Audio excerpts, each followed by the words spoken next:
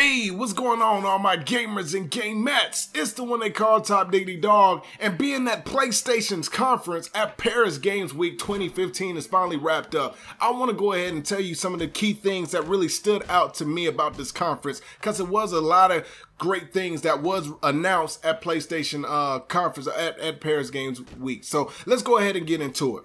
I'm not trying to keep this video long. I always tend to ramble on, so I'm gonna try to make this short and sweet. But the first game we need to talk about, we must talk about, is Horizon Zero Dawn. Horizon Zero Dawn was a game that got a lot of applause at E3 because this game, it featured a cave woman taking down a robotic dinosaur.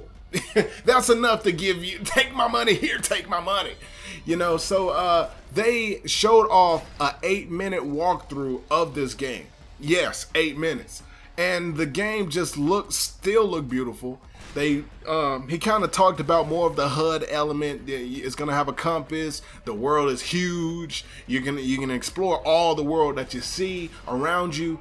The wildlife, because it's going to be robotic wildlife, everything looks like it's like in the past, but it's the future. You know what I'm saying? We're in the past, like we're in the caveman days, but we're dealing with future stuff like robotic dinosaurs.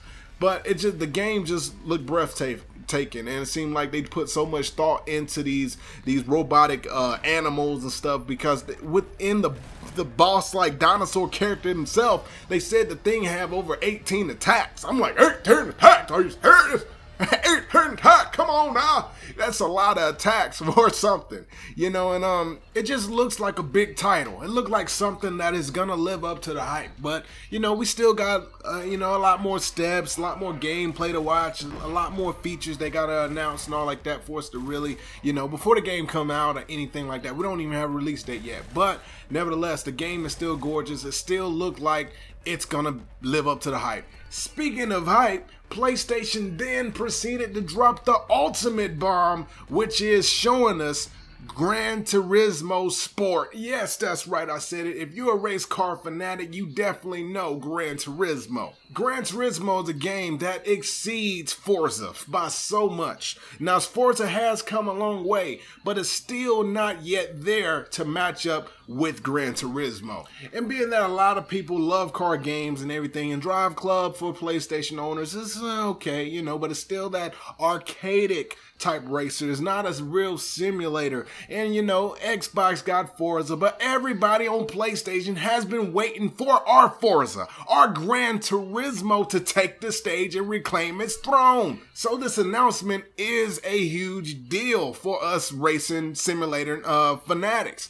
You know, so let's talk about the trailer. The trailer was gorgeous, straight up drop dead gorgeous. It's what we expect. Great graphics. They showed interior of the cars. It looks so, man, looks like you can reach out, touch it. It looked like you can go on the side of the car, because it just looks so glossy. It looks so good, clean cut. The only thing that got a somewhat of a negative, but it's not a negative buzz, but somewhat, I guess you can call it, is that they have announced that it's going to be some championship runs you can make for the cup and all like that in this game. It's not going to be that many, but they're going to keep updating them within the year. But it's sounding like it's just not the full game. You know what I'm saying? And for you guys that got Gran Turismo, played Prologue, that's what I'm gonna tell y'all. That's what this is. That's what it is. I believe that's exactly what they're doing right here. It's nothing but a prologue, and we will eventually get Gran Turismo 7, because this is not Gran Turismo 7, my guys. It's not Gran Turismo 7. This is the prologue, because if you think about prologue, that's exactly what you was doing in prologue. It wasn't a full game. You was just going out, you was competing in some of the championship races, and that was pretty much it. But in this game, you're going to be doing that as well. But moving on in the actual game, which is going to be Gran Turismo 7, I'm sure it's going to be more variety to do, more game modes to do, more to do with your cars, a lot of things. This is just our taste of Gran Turismo, what is expected, what is to come for Gran Turismo on the PlayStation 4. Another thing I want to say about Gran Turismo is they also announced that it is VR ready.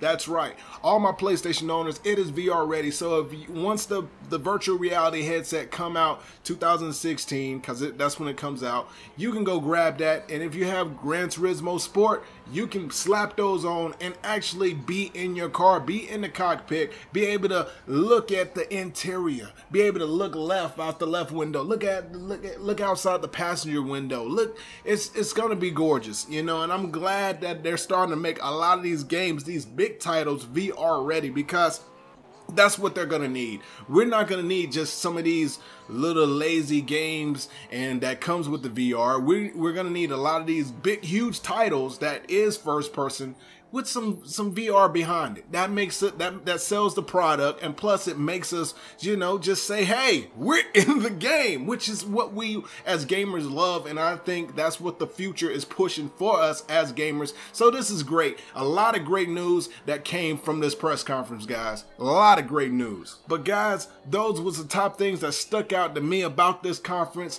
Make sure to look in the description below. It's gonna be some video links. Go click them, check them out, and make sure to come back, comment below, and let me know what y'all think about those video clips. But it's the one they call Top Diggity Dog. If you haven't subscribed, what are you doing? Stop slacking, because I'm gonna be here for all your gaming needs. It's the one they call Top Diggity Dog. I'm out. Deuces.